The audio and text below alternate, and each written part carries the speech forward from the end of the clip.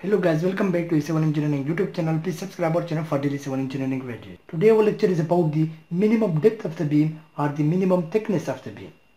The depth of the beam is very important as this is the first step in the designing. First we assume the cross section, the depth and the width of the beam, and then we start the designing. So we should be careful that our assumed depth should not be less than the minimum depth of the beam recommended by the different codes. In this lecture, I will mainly focus on the minimum depth requirement by the American Concrete Institute 3/1814. So, all the minimum depth requirement for different types of beam in this lecture will be according to the American Concrete Institute.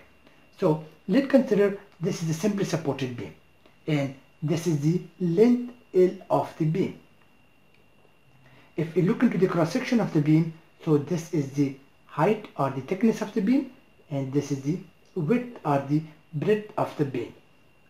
So according to the American Concrete Institute, they recommend to use the minimum depth of the beam of h of L by 16.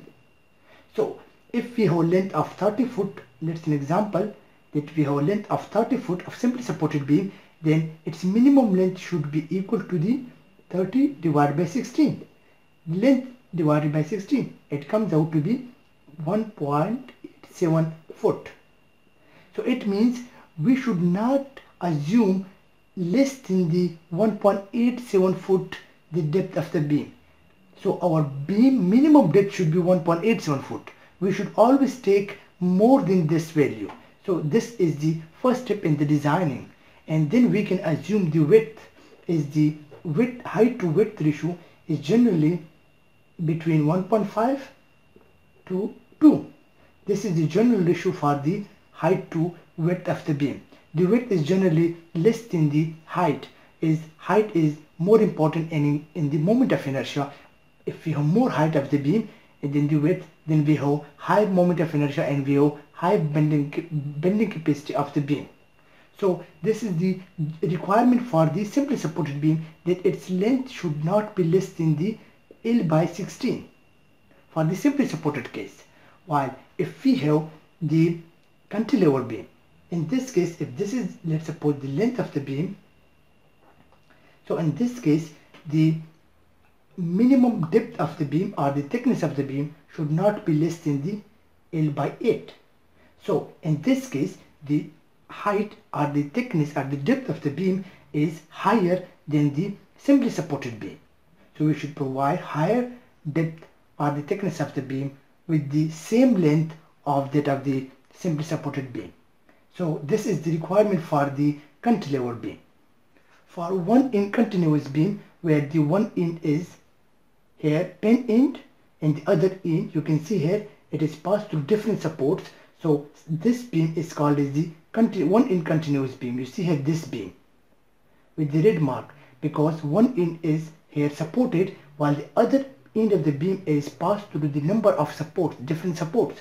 So this beam is called the one end continuous beam because one end is being supported and the other beam is also supported, but it is passed through different numbers of supports. So in this case, for this length of the beam, if I consider this the one end continuous beam, so for this the minimum depth of the beam should be equal to the L divided by 18.5. So if this is the length of the beam, so if we divide it by 18.5, we will get the minimum depth of the beam. We should not provide less than this depth. And also all these minimum depth are according to the grade steel of 60 KSI. If we have reinforcement bar of 60 grade, then we can use all these formulas. Similarly, for both in continuous beam, if we select this beam, which is supported at both the ends, but it is also continuous at both the ends.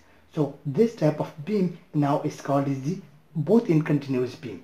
And if this is the length of the beam, so its minimum height or the minimum depth of this beam is equal to the L by 21. So dividing the L by 21, we will get the minimum requirement for such type of minimum requirement for the depth for such type of beam which is both ended continuous. So these are the requirements for the minimum depth, and our assumed depth should always be greater than these minimum depths.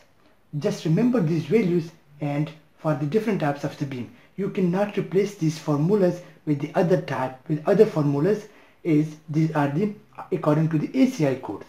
If you use the Indian codes or the other codes, then these formulas might change.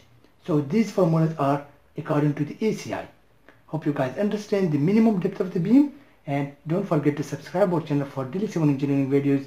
Thank you for watching our video.